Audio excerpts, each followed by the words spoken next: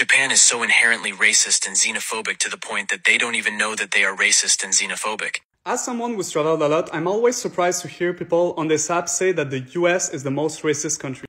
Because in my opinion, it's quite the opposite. And I'm always wondering, like, what other countries are you talking about? For example, that video talks about how Japan is not very welcoming to foreigners. But that's pretty much all of Asia, to be honest. In some places, you might get treated well if you're white, but for everyone else, it's pretty awful.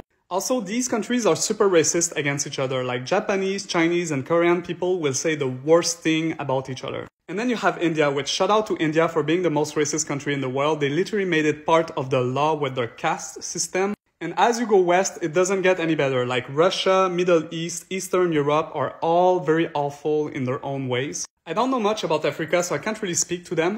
But then you have Europe, and Europe has to be good, right? Sure, there's some good things to say about the Northern European countries like the Netherlands, but have you been to Southern Europe, like Italy?